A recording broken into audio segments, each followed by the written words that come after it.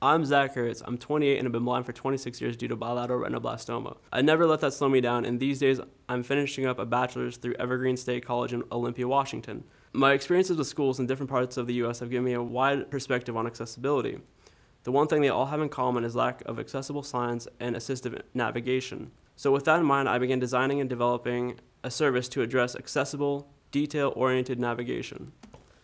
I began to recruit a development team from fellow students in the entrepreneurship group and computer science classes. In September, we started building reference point navigation, and in just 5 months have a stable product that is showing steady growth. Relative to today's technology, the Americans with Disabilities Act is obsolete. In 1990, no one thought phones would be hubs of information. Following the ADA can be expensive and puts hardships on campuses. This results in outdated signs, which over time causes hazards. When we as people with disabilities are relying on accessible tools that aren't being maintained or improved, we lose our independence.